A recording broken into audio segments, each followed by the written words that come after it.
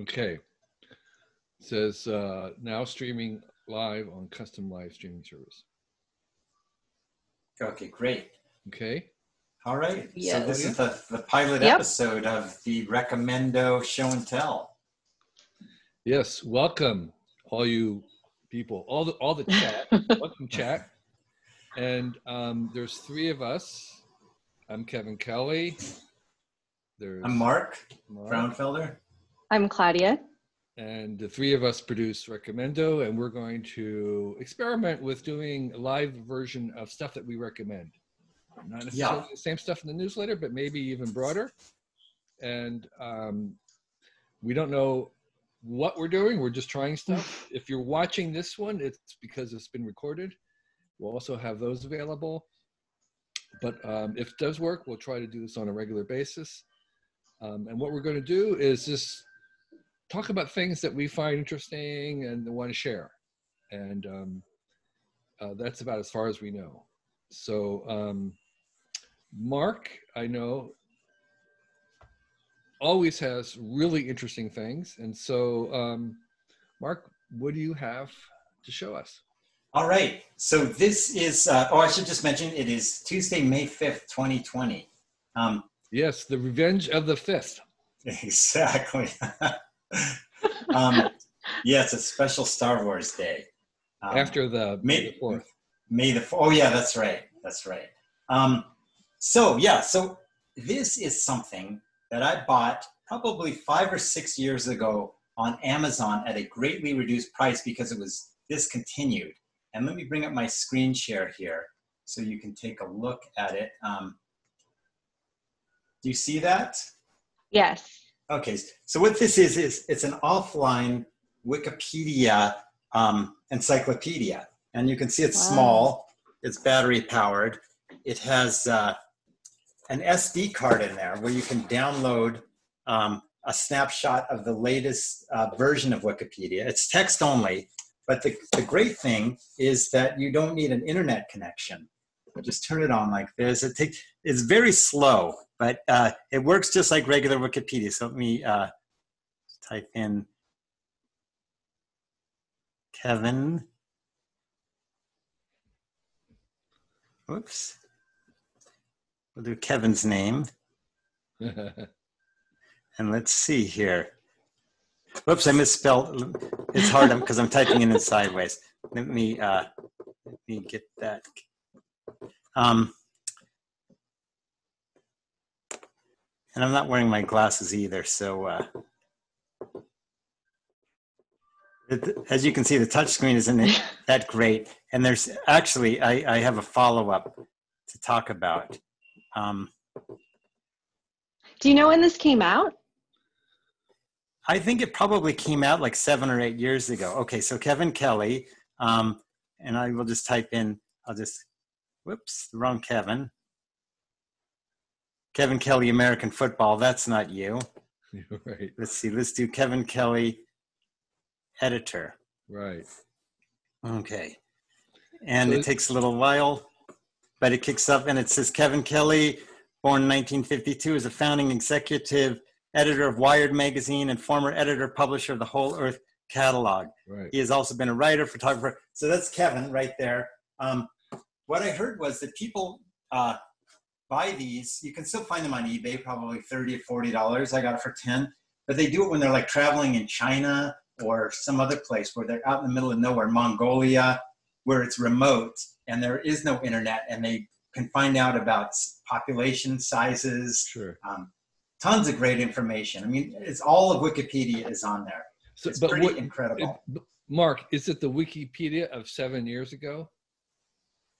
It is, just because I've been too lazy to update the latest snapshot, but I could do that. You could do that, okay. Because there also is a version of Wikipedia offline that is available for both your phone or for your laptop.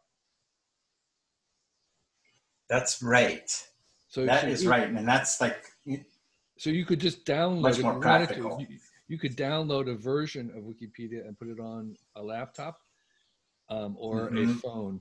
And I know several people who do that, and they do that, as you said, for traveling in remote places where they always want to have Wikipedia.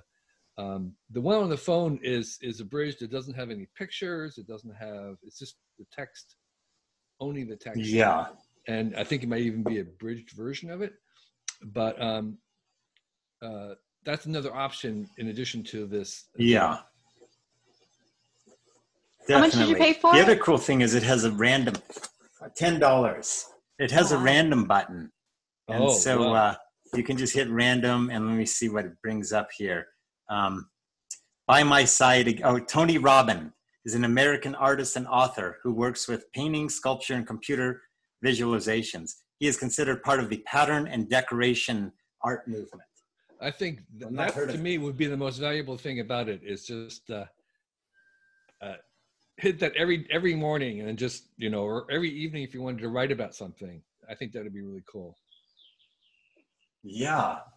So so I started getting interested in how this worked and everything, and I realized that making one of these wouldn't be that hard to do. And so I've been talking to John Park, who we've had on a few times, about making a Raspberry Pi version with a color touch screen. And you could have something with a much better screen, the same size package, but you could, with today's SD card, you could probably get some of the graphics in there too. And so that's just a long-term project. It involves like creating the interface and the random button and all that, but I don't think it would be that difficult to do. It's a fun project to work on. I wonder if you could make an Alexa interface to it too. That's a great idea. So it's just ask your box, and it's always on, and you could even travel with it. And it's just like, maybe it's like a little stick or something that you ask it. Yeah, that's such a cool idea, Kevin. I love that. I don't know if there's like an API for Alexa or Google Home that would let you do that, but it sure seems like there should be. Right. There should be, yeah. Yeah. Okay, that's cool. All right. Cool. And do you remember what it's called, Mark? Yeah, it's just called the Wiki Reader.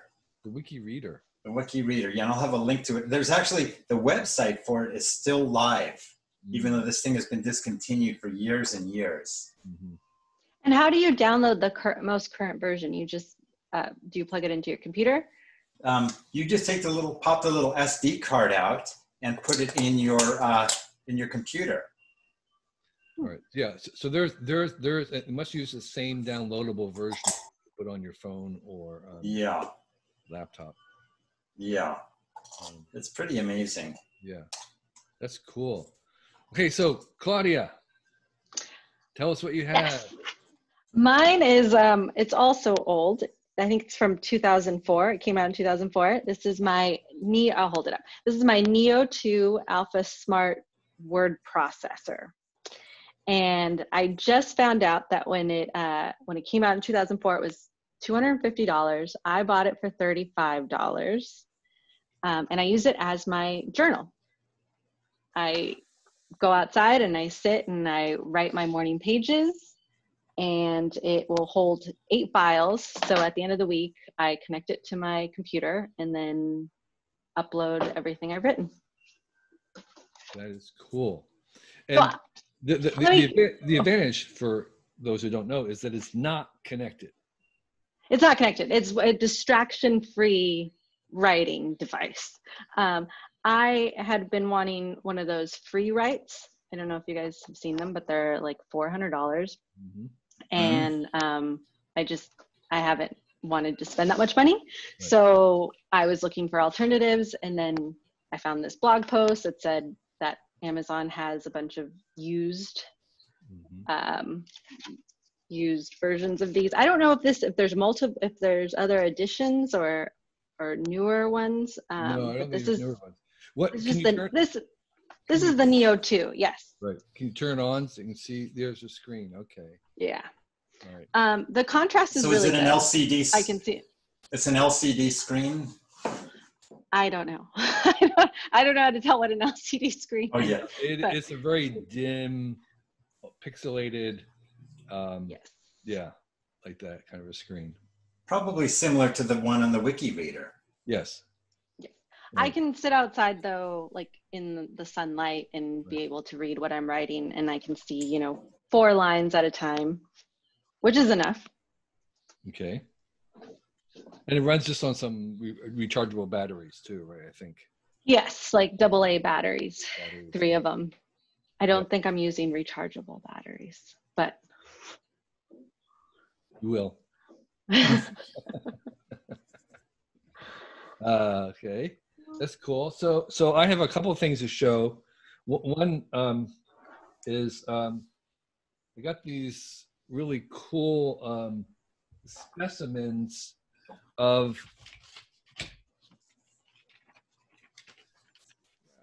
Got this flying frog specimen, dehydrated flying frog. Oh my God! Oh, so like a real frog. It's a real frog, and it's from Borneo.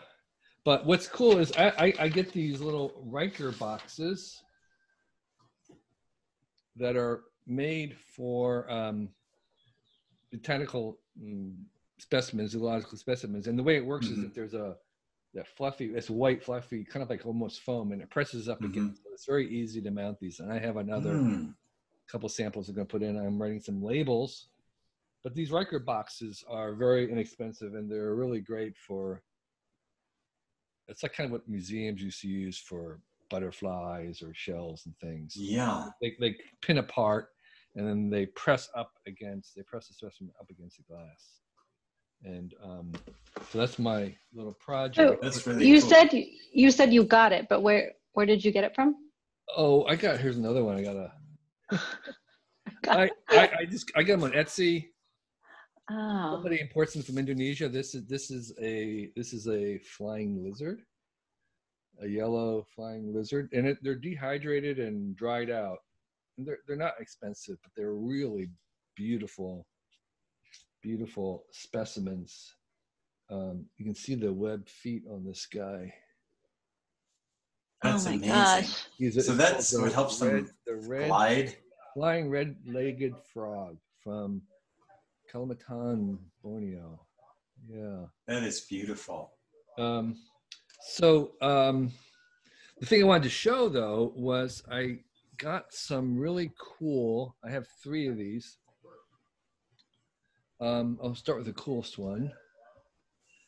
These are invisible people that are 3D printed, but they're 3D printed in color and transparent. Oh, wow.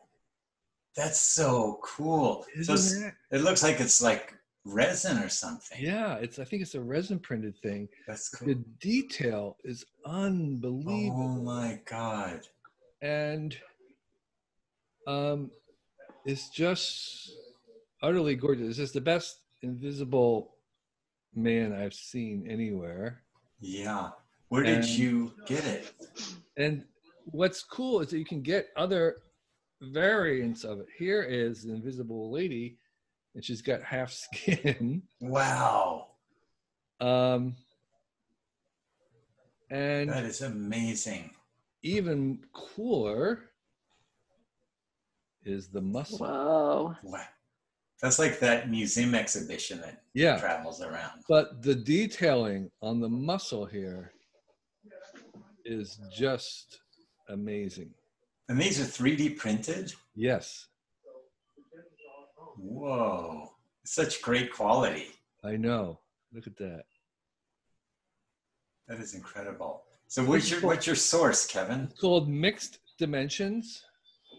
There's a Kickstarter campaign.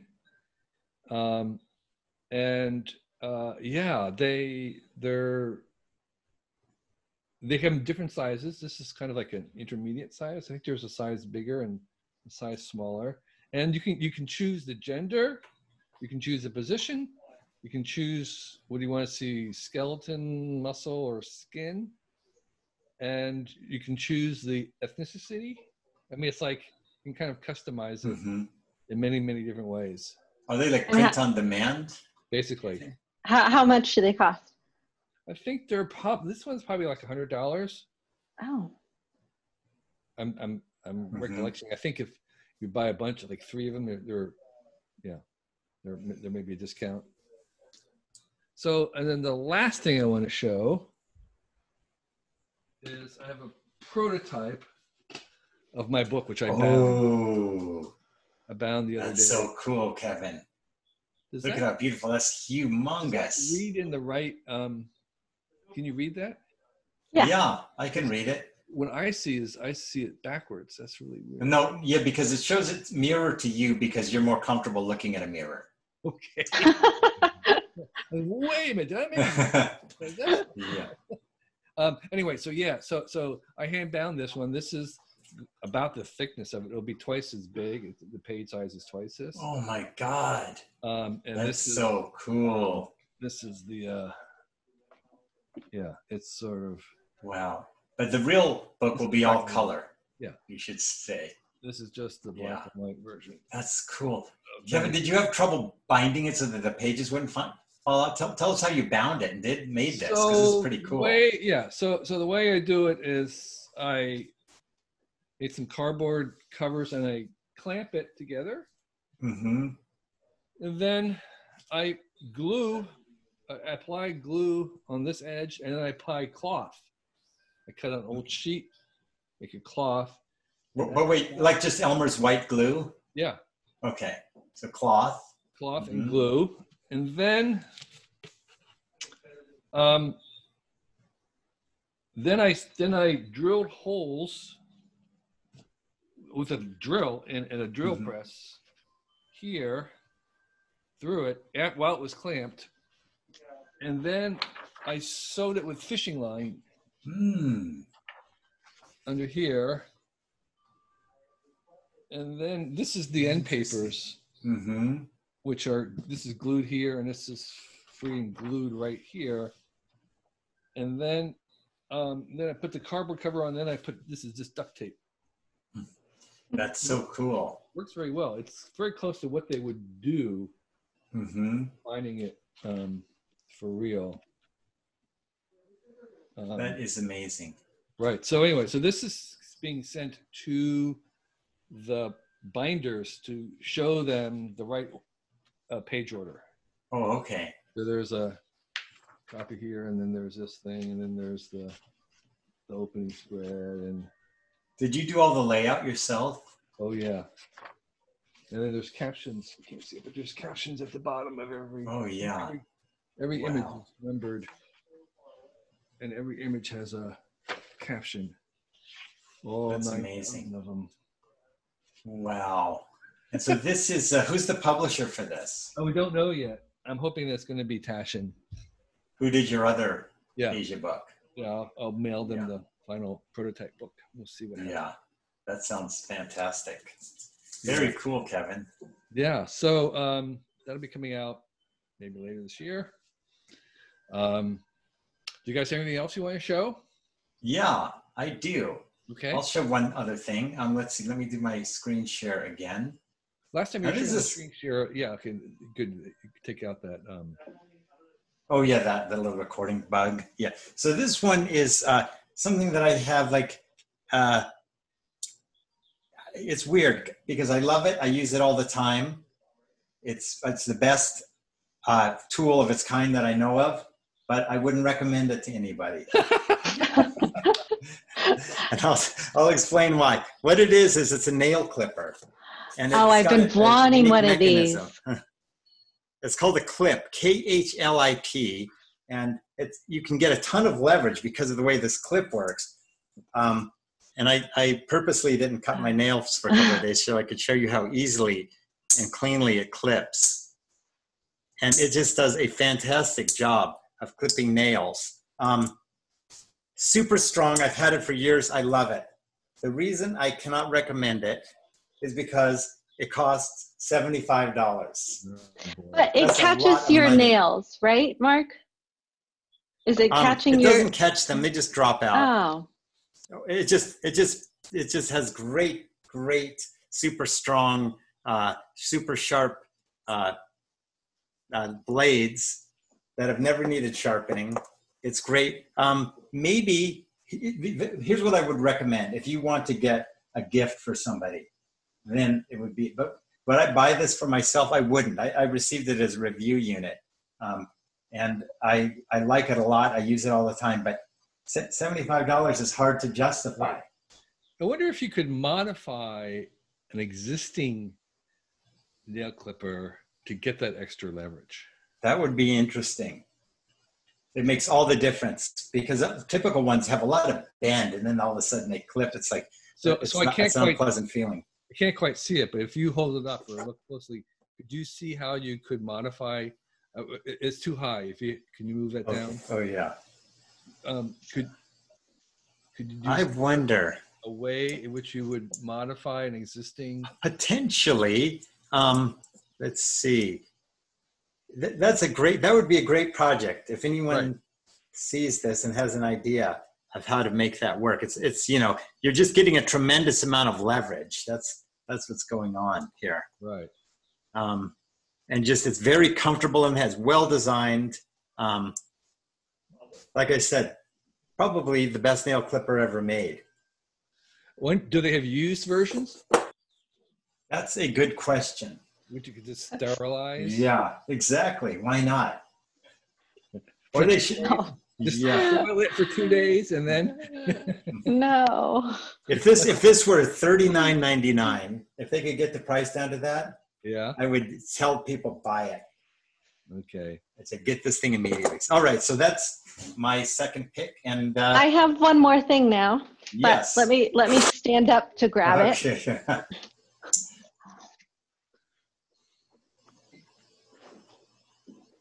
Oh. Whoa. So I got this on eBay, I think maybe 6 years ago. I paid $100 for it.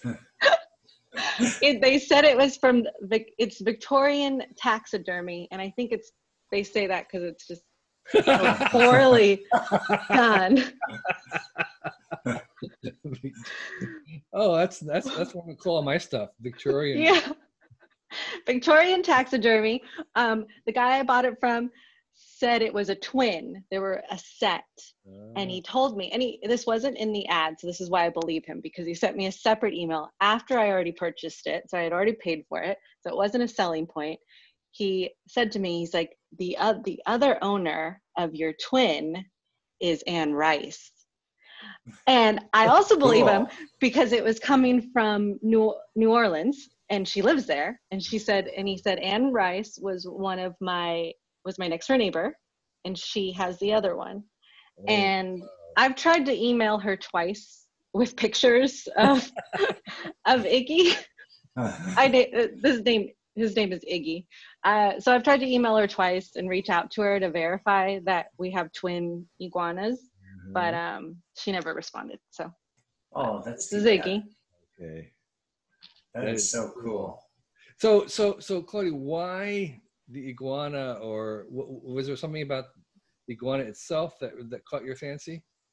Yes, I had seen another taxidermied iguana at an antique store, I think that same year, and I wanted to buy it, and that one was only $25, and it was prettier. I mean, it was like well done, but the owner of the store said it was on hold.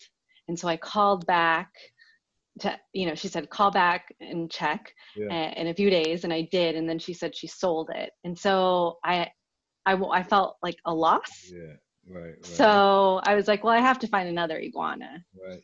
Well, this one has a better story. This does have a better story. Yeah. Yes. Yeah, definitely. Okay. That's so cool. Well, I think that's a good start for our Recommendo Show and Tell. And if you enjoyed us, let us know. There'll be some way to get back to us. I don't know if there's comments or email at Recommendo. We'd like to hear from you. And we'll give us a try some other time. But thanks again for watching. And until then, bye. Bye. Bye, everybody.